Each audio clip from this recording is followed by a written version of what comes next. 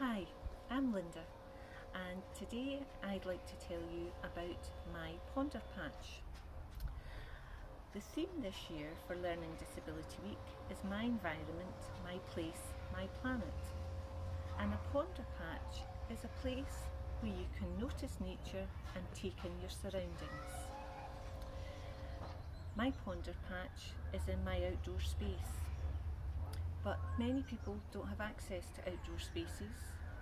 So Katrina has made another video about how to bring the outdoors inside and how to bring nature inside, and there's lots of resources to share to make an indoor Ponder Patch. So my Ponder Patch is a corner of my garden where I like to sit, and it's very multi-sensory. So I think about what I can see, what I can hear, what I can smell, and what I can touch. Today it is quite sunny and bright and quite windy. So because it's sunny, and if you're outside, please remember and put on a little bit of suntan lotion. And when you smell, I think, suntan lotion, it reminds you of summer. So what can I see from my Ponder Patch? I can see lots of greenery.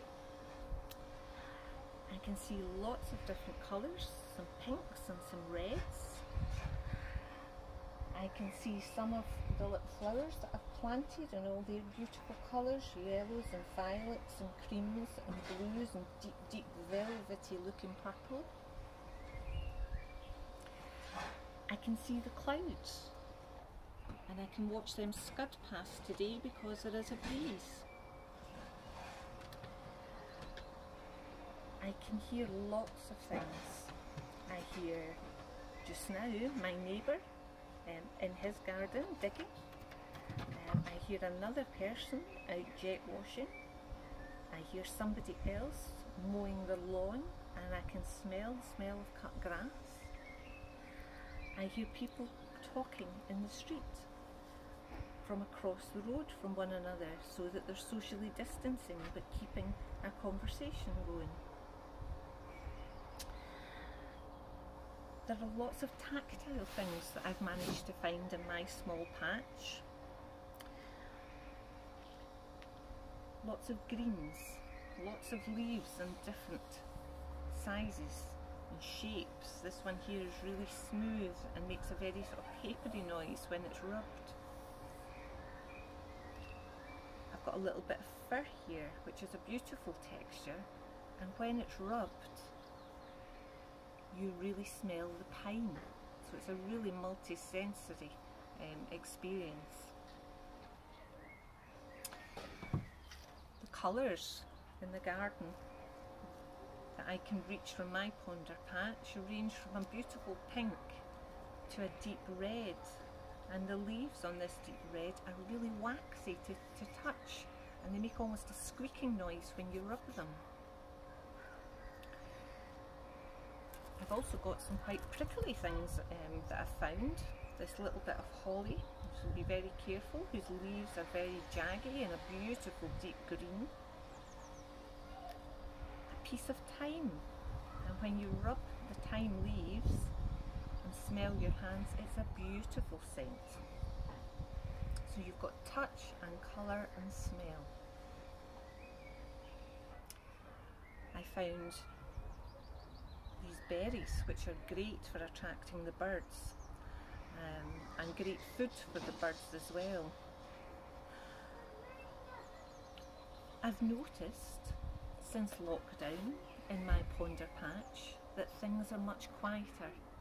I don't hear as many cars. There are no planes overhead. But what I have heard much more of is birdsong. I've seen and heard many more bees in the garden and insects, and I've heard a lot more sounds of children outdoors playing.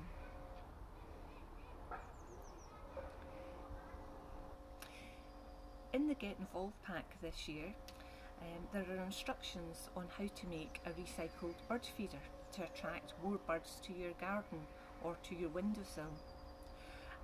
I've made mine, and it is just here.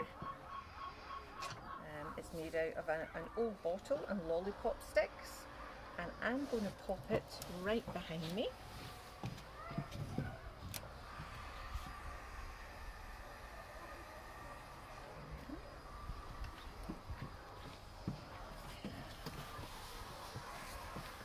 And I'm sure that will attract even more birds into my small ponder patch space. I see lots of different kinds of birds in the garden, from robins to big pigeons to little sparrows to little finches, and they are great fun to watch. So we hope that you enjoy making your bird feeder this year, and that you attract lots of wildlife to your space. Please watch Katrina's video for how to create an indoor ponder patch, and please visit SCLD's website for more ideas to get involved during Learning Disability Week.